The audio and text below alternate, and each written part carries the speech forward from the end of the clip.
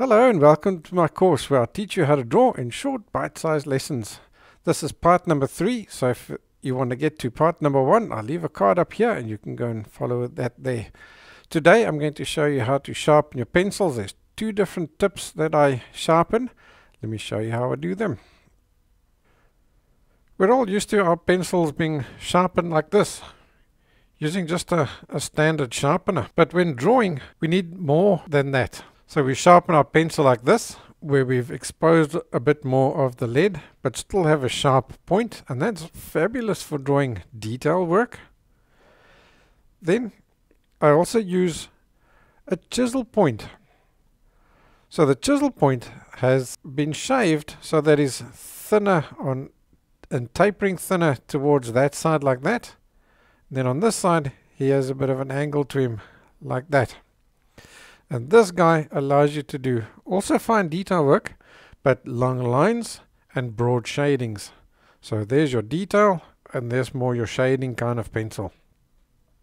So we need to know how to sharpen all of those, and for that we need a little bit of equipment. The first thing we need is a sharpener. The next one is a craft knife or a carpet knife.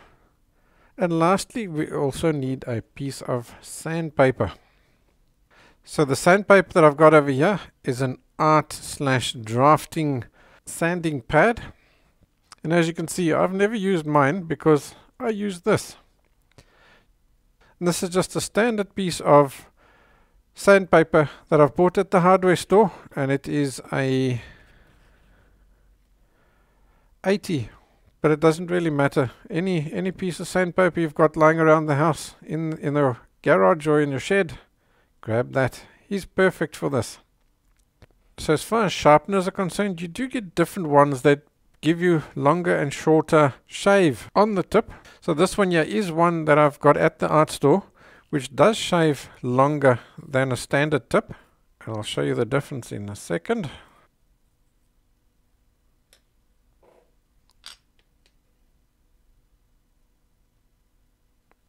So as you can see, it comes through to a narrower point than usual.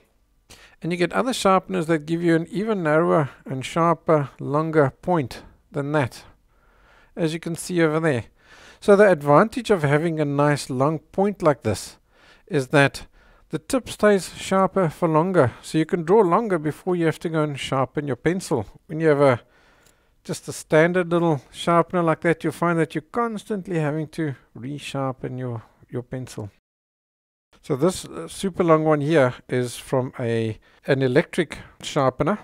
I have a separate video on that. I'll leave a card in the top and you can go and take a look at that video where I compare different sharpening methods. For now, all you need to know is just have you can even use just a standard sharpener, because we're going to sharpen him even further using a knife. So I take the craft knife and I open it. Now, I'm right-handed, so I'm going to hold the knife in my right hand. Then you hold the pencil on the inside of your hand like this, holding it like that, so that your thumb is on top. Because the method that we're going to use to cut is like this. You're going to hold the knife in one hand, and you're going to press with your thumb with the other hand. And your thumb is going to do the cutting. So depending on how much pressure you add on your thumb is how much you're going to cut. So you'll find you're never cutting, like you're not whittling away at the pencil. It's a very controlled shave like that. See there? It's a very controlled shave. There's no slipping or sliding or anything like that happening, and that gives me a super accurate cut, and it allows me to cut just gradually, like this, all the way around the pencil.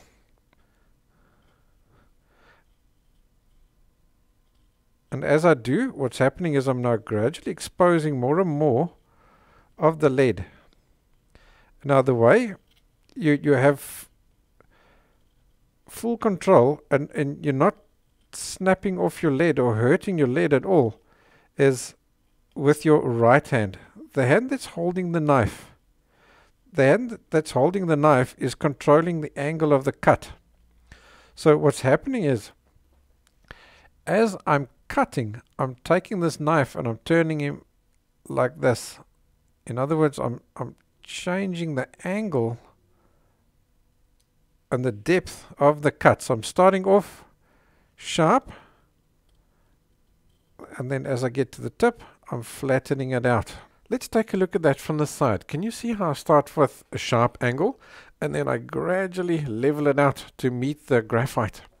And then after every cut, you see how I turn the pencil ever so slightly so that I'm exposing the graphite all the way around the pencil.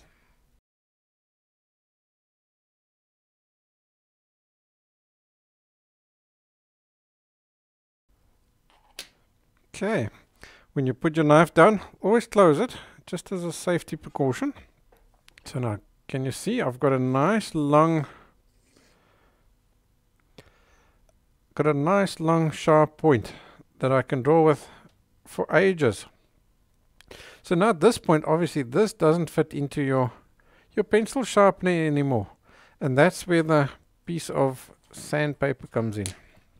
So if this guy, as you're drawing, it starts to become blunt, then you just take your sandpaper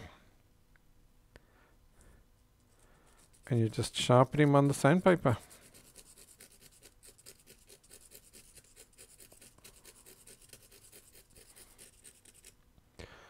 Just like that. And doing that, you can get yourself a super sharp tip with which to draw. Alright, so that's our round point. Now let me show you how to create yourself a chisel point. So just to remind you, let me show you what the chisel point looks like. It's got a flat edge over there like that, and then it tapers on either side to a nice sharp point.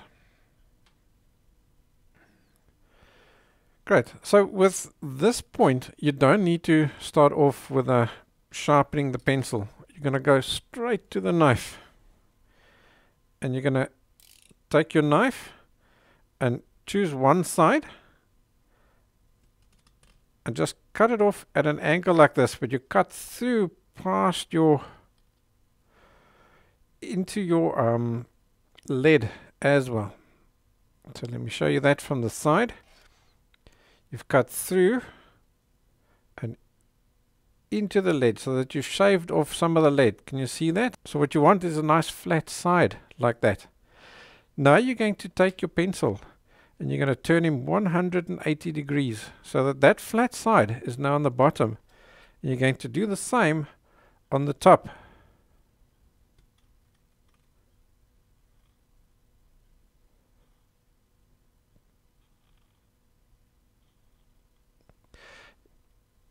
Like that. Can you see? Now you're creating yourself a nice beautiful chisel point.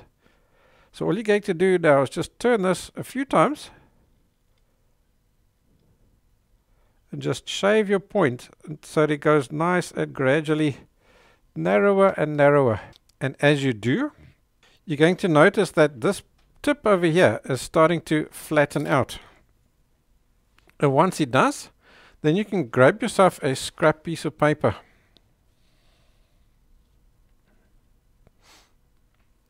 Then you hold the pencil at a 45-degree angle, like that. Or whatever angle is just comfortable for you, whatever angle you're going to naturally draw at. Hold it at that angle and just scratch over this random piece of paper. And if you want to really speed that process up, you can use your sandpaper.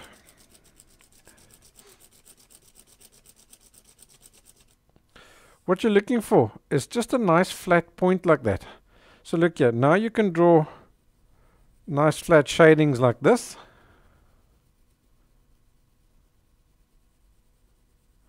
And quickly fill up large areas. Instantly you can turn this guy upside down and draw super sharp lines like that.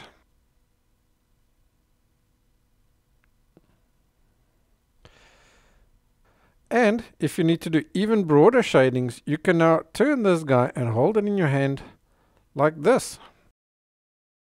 And now you can shade in really large areas really quickly. And that's something that you can't do when you've got the sharp point pencil.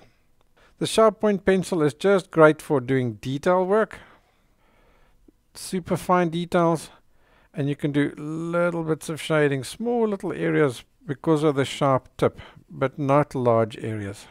But we don't just draw with pencils. We also draw with graphite dust. So in the next lesson, I'm going to teach you all about graphite dust. I'll leave a link for that right down here and in the description for the video.